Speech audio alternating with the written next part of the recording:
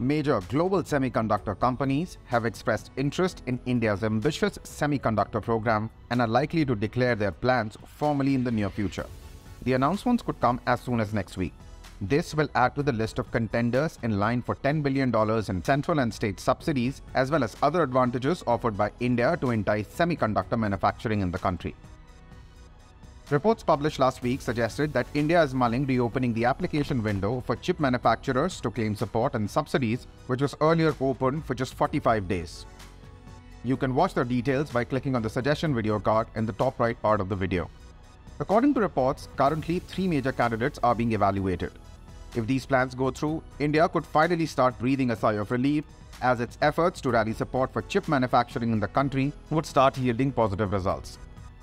Ashwini Vaishnav, the Minister of Railways and Minister of Communications and Information Technology, was on a 3-day trip to Silicon Valley in the US, which is a hotbed for some of the world's biggest startups. On his visit, he is reported to have met with more than 60 companies in the semiconductor space.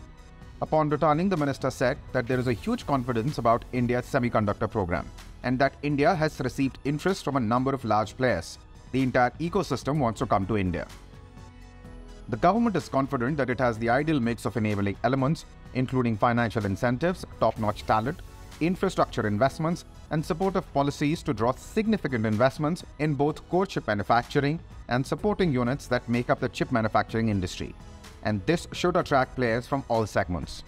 According to a Bloomberg report, the government has also decided to keep the 3 proposals submitted under the previous window: the Vedanta-Foxconn joint venture, International Semiconductor Consortium ICMC, and Singapore's IGSS Ventures, which total $10 billion in financial incentives with a 50% subsidy on investments for making semiconductors in India, open to potential applicants.